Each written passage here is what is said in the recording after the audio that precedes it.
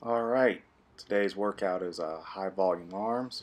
Starting out with some cable curls. As you can see, or can't see from the video, I keep my elbows a little bit behind me. Try to get a decent stretch in the biceps. Don't want to do it too hard, but definitely want to keep your elbows behind you. Close to your body, don't turn them out. That's the first warm-up set. And then this right here is a working set. Not really sure what the weight is, but I stuck with it for 4 sets of 10. Just get the biceps grooved up, greased up, ready to go. For a lot of the main heavy movements, again, keep your elbows behind you when you're doing a curl of this nature. Definitely something different I wanted to try, seeing as that I had access to some unique equipment over at Bob's Fitness in Bellevue today. Right here, second exercise are preacher hammer curls. Main thing with this exercise is that you want to dig your armpit into that pad. You see how I'm doing right there. You can see a little bit of air as I'm coming up. But you really want to dig your armpit into that pad. Right here, this is, I think it's a 45-pound dumbbell. And I stuck with those for about 3 sets of 10, then I dropped it down to 40 for my last set. But again, you definitely want to keep this pretty strict. Don't want to hyperextend the elbow either.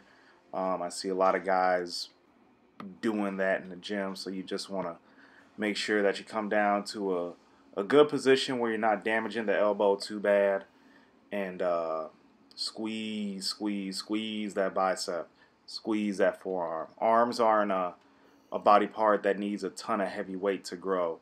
Heavy weight is fine from time to time, as you'll see in the next couple exercises. But again, that's all relative. But you just want to make sure you're getting a good contraction, good squeeze at the top with your movements. Okay, next exercise, as soon as I finish this one, is just, I mean, let's be real. What bicep workout is complete without barbell curls? So, went ahead with the short bar, loaded it up with 95 pounds, stuck with that for 2 sets. My first set was 75 pounds. Uh, like, believe it or not, that's kind of heavy, at least for me. I'm not the strongest bodybuilder in the world, so, I do what I can. Stuck with, I believe, about 8 reps. I wasn't really even counting. But, yeah, just your general standard barbell curl, nothing fancy. Then we're moving on to alternate dumbbell curls, another bread and butter exercise for the arms. Um, I haven't done these in a while, about a month or two at least, and I really like doing them. I see Flex Lewis do them sometime too, so that's why I get so motivated to do them. But they're really a really good arm builder. A lot of people put a lot of body English into it. Want to keep that to a minimum. Um, Even with 65-pound dumbbells, my body English isn't even all that bad. You want to keep stress on the bicep all the way through the exercise. Could I have slowed down the rep cadence some? Looking at it, yeah, now I could have, but really you just want to make sure that you're getting a good rep cadence, good strong contraction at the top, and not squeezing too much and not using too much body English with this exercise. This next one right here was a little bit unique. I was supposed to do spider curls, but I figured, I haven't done rest pause sets in a while for arms, so I'm going to go ahead and do it. And basically that's what I did. I hit my first failure point on the hammer strength preacher curl at about 10 reps.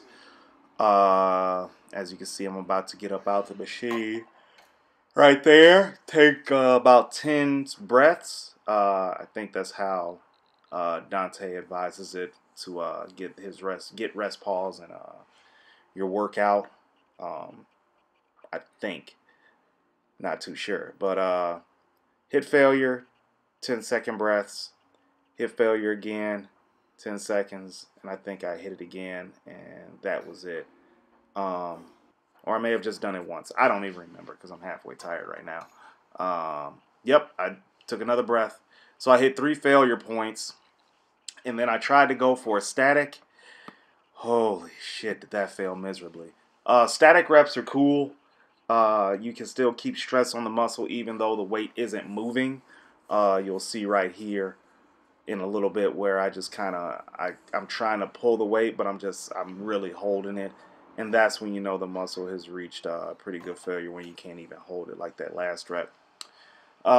This is falling out of vogue with the new jacks. Never mind how skinny my legs are and how big my belly is. Concentration curls actually will build a decent amount of size on the arms. I know we opt for machines when we're doing something like this, but it's always good to go back old school and just pick up a dumbbell and go for it, man. You don't need a bunch of fancy equipment sometimes, you know what I mean? So good strong contraction again. Standing overhead dual rope extensions. I was supposed to do these. I believe I was supposed to do these seated, but I think a piece of equipment was being used that I needed. And I essentially just wanted to get out of there too, because I was pretty tired after working from 11 to 7. And at this point in the morning, it's about 8:15. So kind of took the path of least resistance. But with those, you want to make sure your triceps are getting a good stretch, good squeeze. These are another bread and butter exercise, close grip bench press. I like doing these a lot. I don't go too heavy on them because I just went heavy on chest a couple days ago, and this exercise does incorporate a lot of chest. But it's a great tricep builder too if you bring your grip close in. So I think I did sets of around about 8 to 5 reps, about 4 sets. And then here, just your standard customary tricep dip on the flex dip machine. You see I'm leaning forward a bit too much, and I just sat back right there. I want to keep all that stress on my tricep. And you'll see for the next set how I just adjusted that, and I'm sitting back even more, slowing down the rep cadence even more, just to make it harder on the tricep. But I think I did about 3-4 sets here. So between biceps and triceps, I average probably, I think, about close to 40, if not 40 sets. That is definitely high volume, and that's definitely something you don't want to do too often. So train hard. Now, see you on the flip side.